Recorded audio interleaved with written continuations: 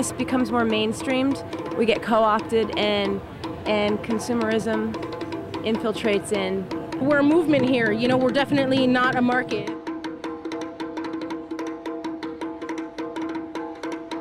Who can name our 3 major sponsors this year?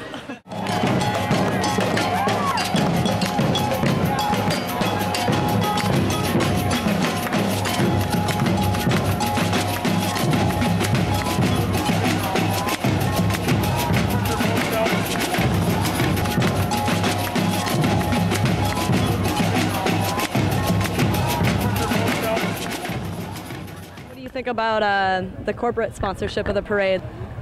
It's America, you know, that's the modern America. Well, I mean, it's good to celebrate, but I think it's become very superficial and corporate owned. Everybody has a friend that works at Microsoft. Give them a hand! It could be iffy as the fact whether or not Budweiser actually approves of the homosexual lifestyle or not, but if the homosexuals can give them a buck, then hey, why not?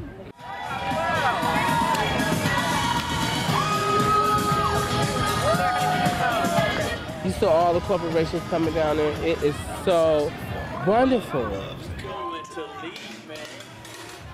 Do you think queer culture is becoming more mainstream in our country? I hope so. Do you think it's entirely a good thing? Yes, I do. It's kind of a fake mainstream where you can see our faces in shows on TV that don't really have anything to do with our lives. But, you know, the world hasn't changed yet to accept queer lifestyles. Mainstream? We've always been mainstream. We've just had to be quiet about it because nobody would let us be mainstream. We've been here all along. I think they're trying to make it mainstream. I don't think ever will be. They will rebel every step of the way, so. It's time for us to hit the streets as usual.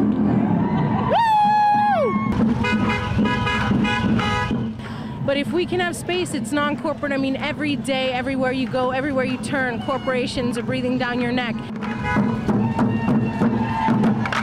Well, I'm here because gay pride is not, it's gotten way too commercial for me and way too structured.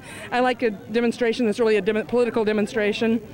I'm here to tear down the fucking patriarchy of this goddamn system. In order for us as poor and oppressed people to be free, society must be radically changed.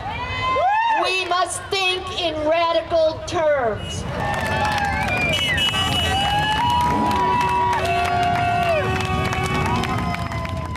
The next step is to get out of the ignorance. You know, talk to each other and continue our flow of empowerment. And we can do that if we're not blocked by that racism. And as long as we're there, speak for ourselves, which is what we're beginning to do, our voices are starting to be heard. The minorities have to do a lot more work. We're still trying to protect the ones to come out and then to find their own identity. We got to get radical. We gotta do our work at home. You know, we really do. We have to get involved, whether that's for, you know, our own global responsibility, but also to see some domestic changes here.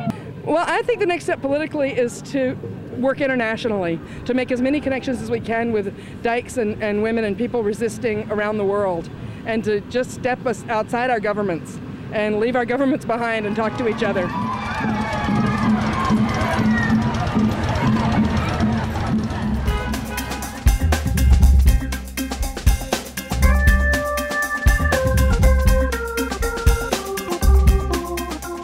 Let's have a revolution soon. We love independent media. Yes, we love independent media. No, but seriously, I think we have enough lesbians here to take it all down, and I think we should.